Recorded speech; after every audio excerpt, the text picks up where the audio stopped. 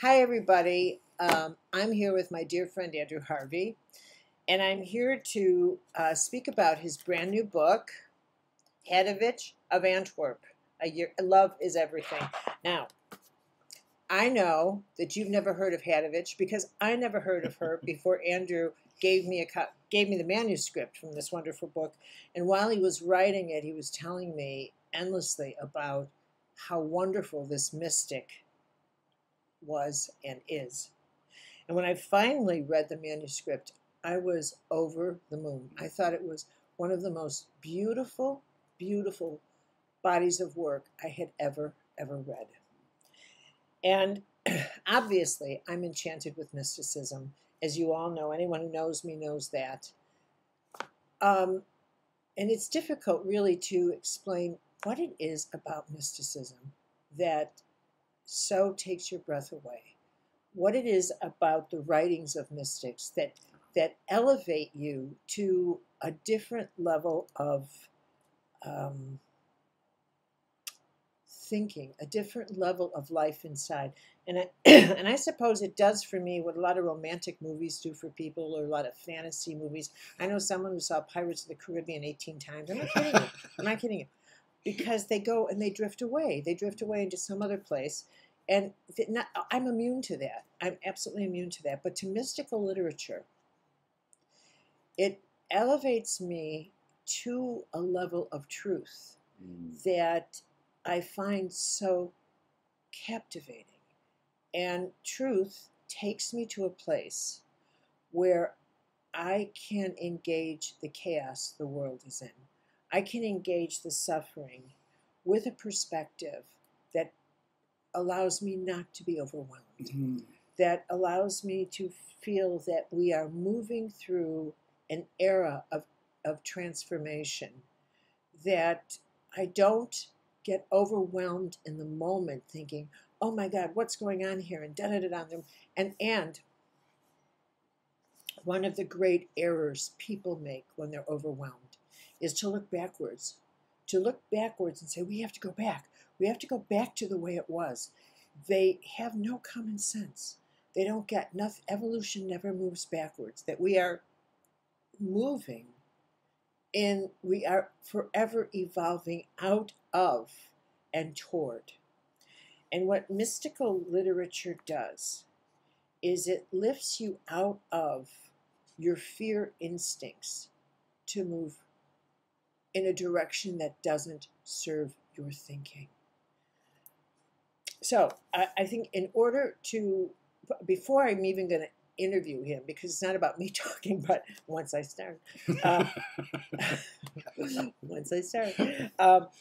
I needed to share just a couple of Hadewijch's writings. They're not quite poems. They're expressions. They're utterances. Really. They're utterances. And they're like psalms of sorts. And because you need to hear her voice in order to understand how the voice of someone from so long ago can still speak and be so relevant. So this is Andrew's wonderful book, Love is Everything. And honestly, by love, I think that is how we should describe the power of God, how we feel God in our hands and in our life is what love is. It's how we know God. What does God feel like? What is the power of God? It is what love can do in our lives if we let it go, if we let it go through us. So she writes on May 21st, what I desire, I cannot represent, prisoner as I am, of not knowing. Our spirit cannot understand, nor our words translate what it finds in itself. What a strange story, one that throws me into chaos. What is hidden from others is naked to me. Understand this simplicity, and you will be love's prisoner forever, for there are very few who live love this far. She's talking about being a prisoner to her understanding of the nature of God as it's revealing that it's not about personal love. It's just love. And as it flowed through her, and she was elevated by this. So, as much as I want to keep reading, I've talked too long, so I'm going to turn it over to you. Oh. So, my dear, I want to start by asking you how you found her manuscript and what inspired you to take on the task of bringing this body of work to everybody, for which everyone honestly should be grateful. Thank you, darling, and thank you so much for always being such a champion of my crazy work, and thank you especially for this amazing quote that you gave the book. And I'm just going to read the last part of it, because if I had put Carolyn out on drugs and forced her by hypnotic suggestion to write something marvelous, she couldn't have written anything more wonderful and more helpful than this. Hadewijch's writings are breathtaking. They are like depth charges in the soul. The woman can write. I am in awe of this magnificent book, and so grateful to Andrew for bringing Hadewijch of Antwerp's writings into the world again. I cannot thank you enough for those words. I They meant get every the whole one of them. damn thing. But before I say anything about her, I'd love to read you the poem that I first met her in. I was in my 30s. I was going through a tumultuous and very bewildering mystical transformation, which was making my head spin like Sybil, and which I had nobody to talk to about. Light was appearing. I was seeing people surrounded by auras. I was having dreams in which people from the past were speaking to me. And a bit of me thought I was going crazy. And certainly some of my friends thought I was going crazy. But I was already working with Rumi. And so I knew that what was happening to me was in its way natural in the realm in which these amazing, terrifying, wonderful things happen. And one day I was staggering around where I lived in Paris in the 7th, and I went into my favorite bookstore, La Hune, and I saw this book saying, L'amour est tout. And it was a translation by a woman with the wonderful name, Rosa van der Plas. And it was a French translation of Hadewijch, and I opened the book at this poem, and it blew my brains out. So I'd love to read you my translation of it, because everything about Hadewijch, what makes her so stunning and original and fierce and magnificent and timely, is in this book. And it's the poem of a very evolved, grand female mystic who has had to fight for the authority of her voice against the full lunacy of the boys' club. And that, of course, is one of the many reasons why it's so important now, because so many of the greatest teachers on the planet are female mystics. So this is for all of you amazing women who are finding your own amazing voice despite all the twists and turns and tortures of the patriarchy. Here she is. My torment is great and unknown to men.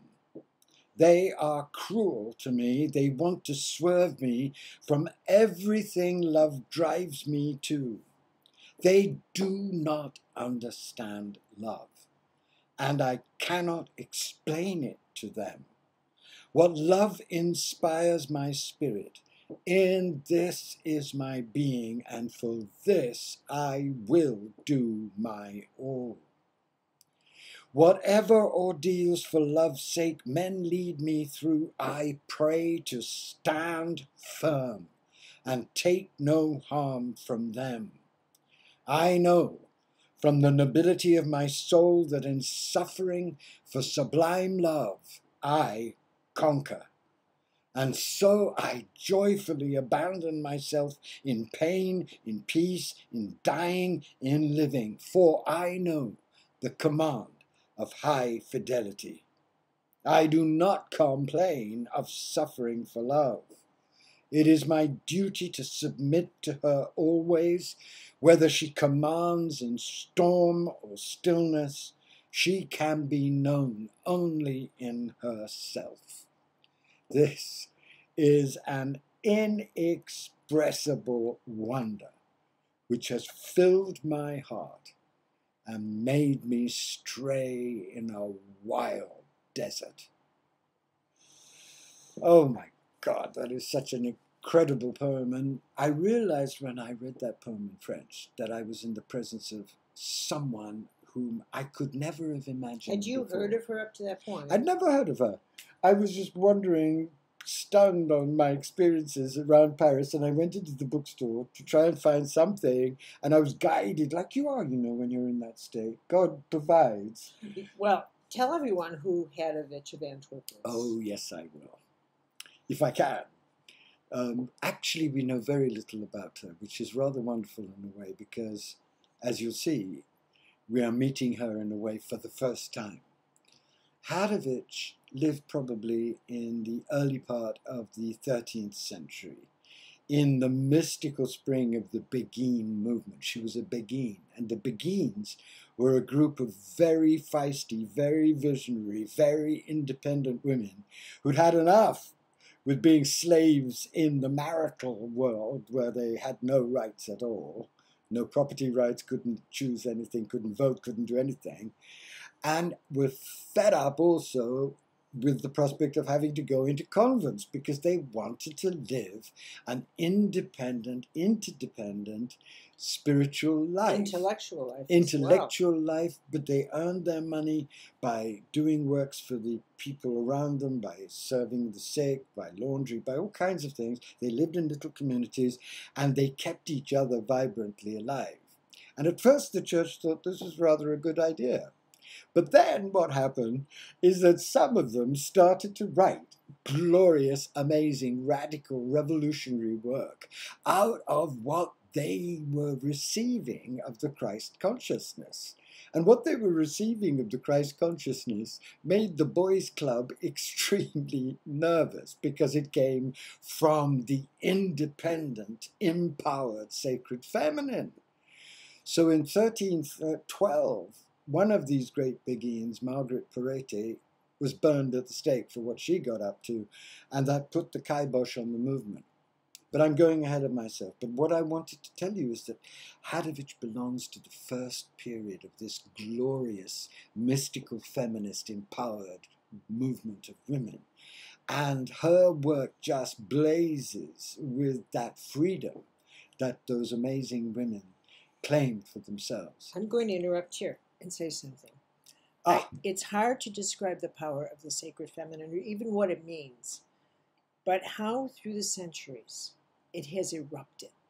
It has erupted to try and influence spiritual thought and the, the real power of what the spirit is, and it has been squashed again and again by the politics of the boys' club, the patriarchy, okay. Of the patriarchy, and which is why the class that Matt Fox is offering right now, by the way, on beyond patriarchy is so significant. And what's happening now is yet another rise and the need for the feminine mystical, the real mystical feminism, the really mystical feminine, right, to rise up and understand what that is, and the capacity for women and men the mystical masculine and the mystical feminine,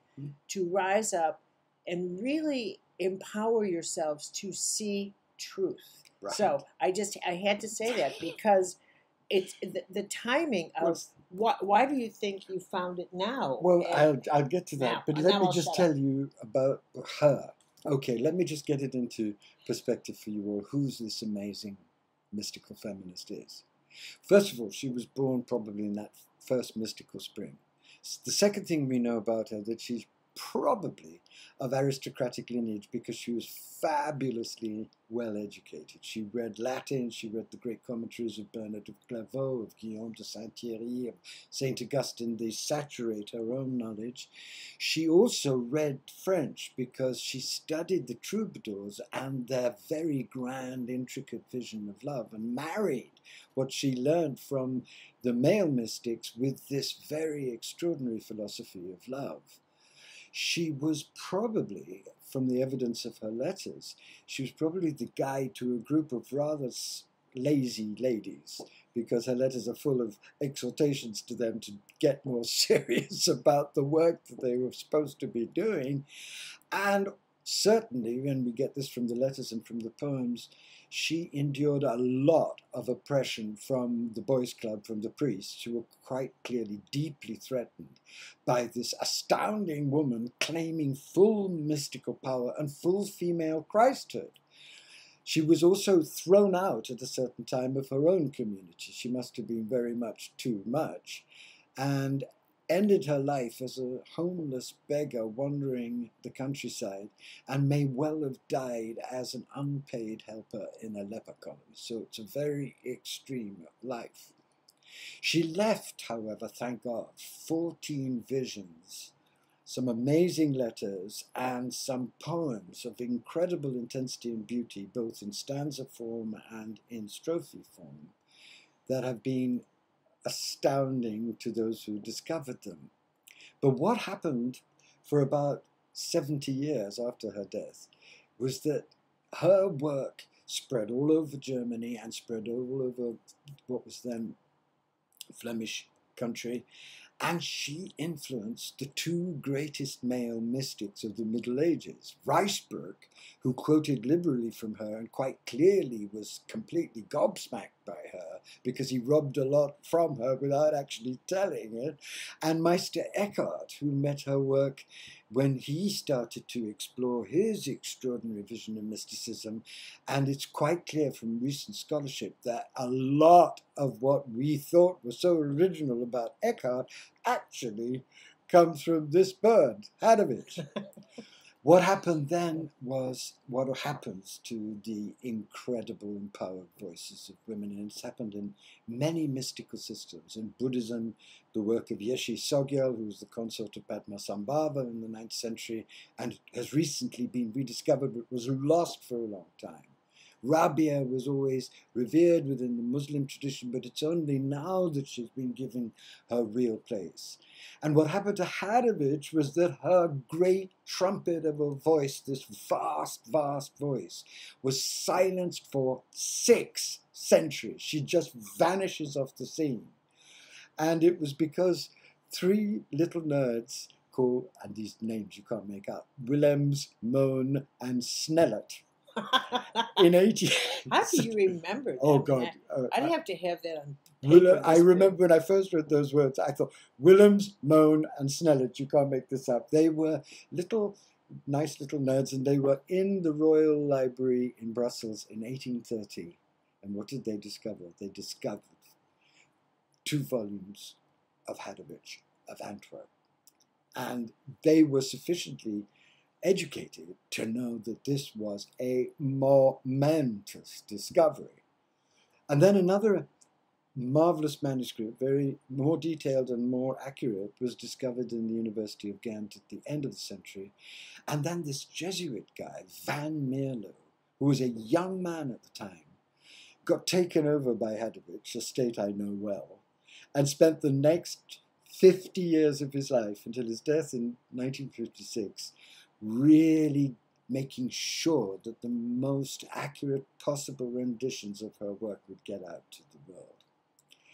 As his editions started to come out, translations appeared in French and German and Italian, but she was absolutely ignored for a long time in the English-speaking world until a decent woman called Mother Columba Hart, of blessed memory, did a very boring and very flat translation of her whole works for the Paulist Press. And I don't say that with any degree of professional jealousy.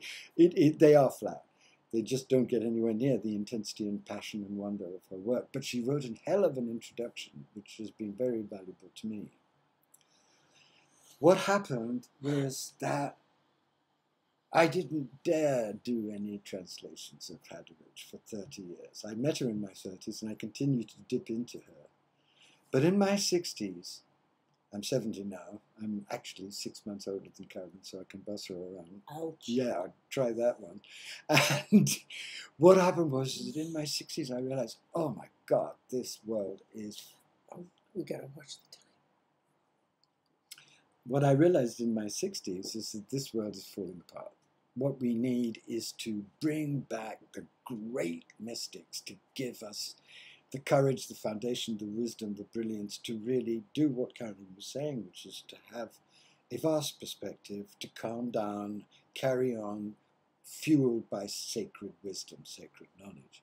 So I worked on Rumi and then Kabir, but then finally I had a series of dreams at the beginning of COVID in which Hadewijch basically said, when are you going to devote yourself to me? When are you going to get this great female voice out, which the world so desperately needs? I mean, she was pretty bossy about it. I think Carolyn sent her, actually. And what happened then is that I plucked up the courage. I learnt medieval Flemish, medieval Dutch, enough to be able to read her in the original. And if you read her in the original, oh my God, her language is visceral, passionate, gutsy. It's like your whole body shakes when you read it. I'll give you one word, which is one of her favorite words. She talks a lot about love being a very stormy, thrilling, devastating experience at times. And the word that she uses for storm is orrowet, O-R-O-W-O-E-T, orrowet. Storm is pretty good word, but orrowet really does convey the kind of mangling and dissolution and raging that goes on in the mystical journey when you get possessed by love. And her whole language is like that. Then I plunged into the different translations of her in the languages I read, in German, Italian, and French, and they offered me tremendous clues. Then I translated the whole damn thing, and I thought that I'd finished. I was very proud of myself. It took a lot of wild work. I spent about 4 months without sleep because working on Hadewijch doesn't really allow you sleep. I slept 2 hours a night, and then she would come again and possess me, and I would do it. And then I realized, oh my God, I can't just produce a nice scholarly version of Hadewijch, however intense the translations might be. That would just get to a few people, and she has to get out to as many people who can hear her at this moment.